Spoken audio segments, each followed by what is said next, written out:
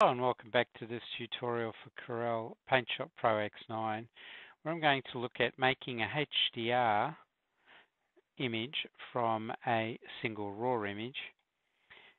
When I look at the organizer here, you can see I'm going to work on the picture of this white car. Now I have extracted a image here from it, which is basically a simple edit, but it doesn't have that great vibrance that we look for in a HDR shot. So I'm going to use the raw image to create this shot. This is a HDR image that I got from that single raw image as well. Now how I got that particular image was I took my raw image and I right click on the mouse and I choose HDR single raw photo. Now depending on the camera you have, you can do a bracketed set of photographs, or you could use your raw editor to create a set of photographs from a single raw image, altering the exposure of those images, so you end up with 5 or however many images that have exactly the same photograph but at different exposure values. So what we're going to do with this raw image here is basically do that, but in an automated way. It does only allow us to do 3 images, but that's okay. The middle image here is pretty good, but we could play with that. We could make it a little bit brighter or a little bit duller, but it's about right. And then I'm going to set my 3 images up to be about 1.7 stops apart, and I'm going to split the photo. Fairly straightforward. So down here you will end up with 3 images produced from the raw image, and one will be slightly darker, one will be slightly lighter, and one should be right in the middle. Now I'll hit process, and it will produce a series of different photographs from those 3 raw images, and all the manual settings are down the bottom here, and you can play with those to produce images of your preference. I usually find one of the 6 default pictures that it produces suit my needs. So let's have a look at default 1. That's really, really bright, and it's really quite overworked, so there's a lot of noise on that, so I'm not really keen on that one. This is a bit softer, still a bit dreamy for my liking. 3 is very bright. I do like that one though. Looks really good on the other coloured cars around, the blue, the orange, and the green. But it's made this white one sort of have a bit of a silvery tone, but that's okay. It looks good. This one's also picked up the highlights quite well, but it's a bit of distortion, a little bit grayer.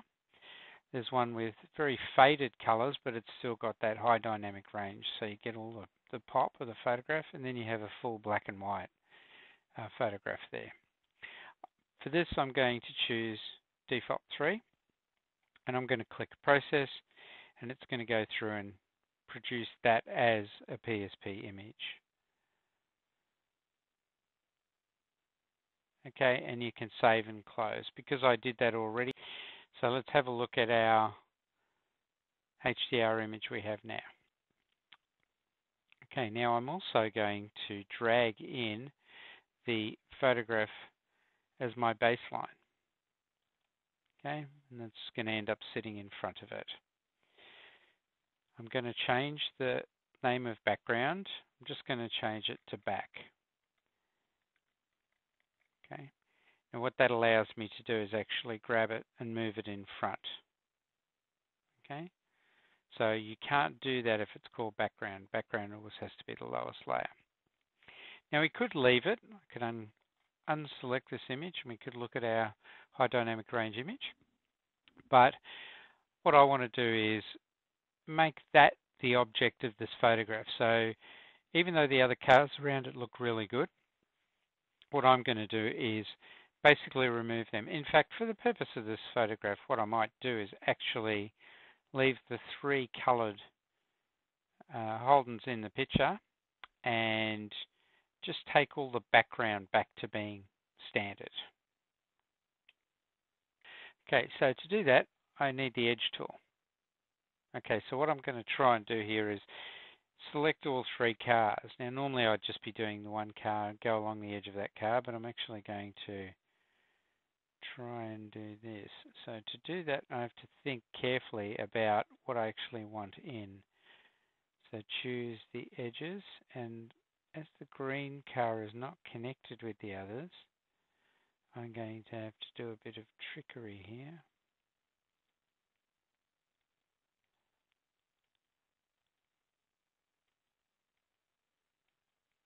Come down and do the edge. And from here I'm going to go over to maybe here.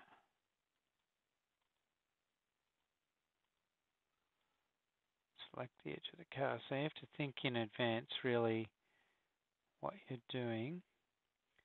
I'm going to go back over to this point here, and now I'm going to just follow the line of the white car. As I said, you can pick up more of this as you go.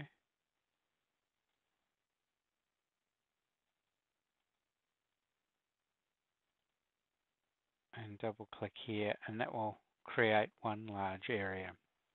Okay, so now I have my area selected that I want to see, but I don't actually have the front image turned on, which is this one. You can see the area is still there. So what I want to do is hide this area that I can see that I've selected so that the brighter picture will come through from behind. So I go to New Layer, New Mask Layer. So I want to hide this. This is on top. So I hit Hide, and now all the bright colors come through.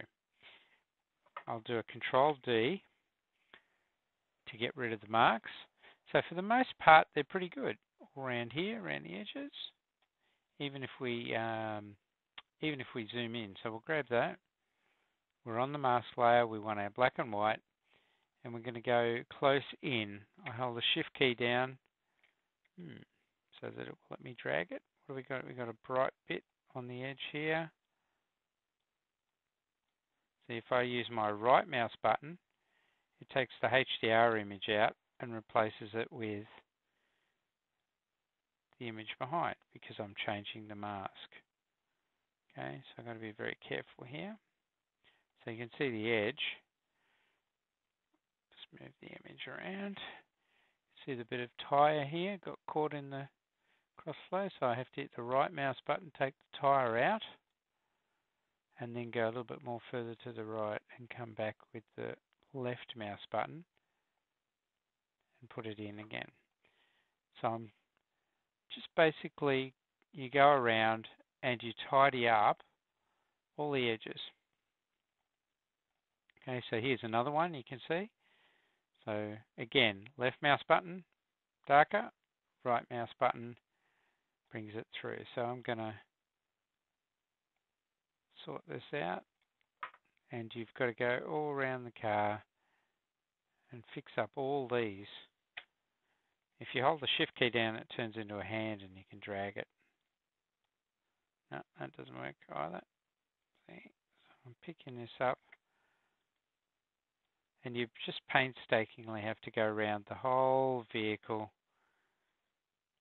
okay, to basically clean it up. You can see, oh, there's a little bit there. Pick the edge. Because it's in a shadow, it comes up quite well. You can see here, it's a little bit dark, so I need to use the right mouse button to clean that up a bit.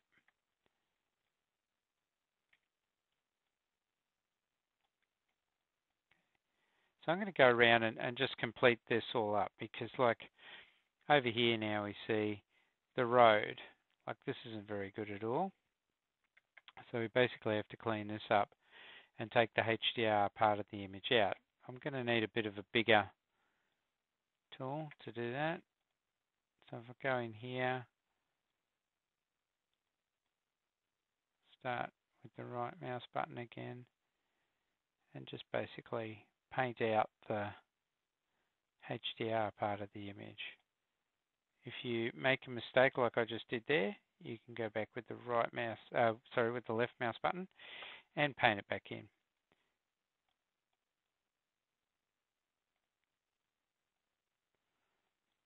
So I'll come back when I've finished doing all this.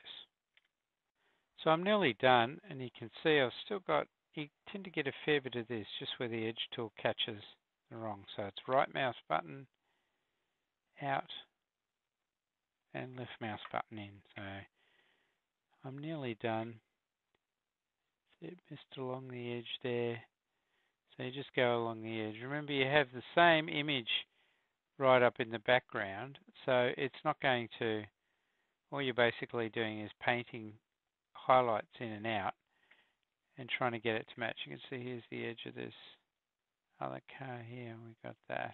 And again, if you go too far and you get a light spot, you just use the other mouse button to paint it out. Because with a mask over here, as you paint black, you can see through. As you paint white, it blocks it off. So basically, because you can take it in and you can take it out, you can correct mistakes very easily on the fly. Okay, that's done a pretty good job. So I'll center that. There you go. We have it now. We have the 3 or 4 cars are all HDR, but you have a standard background.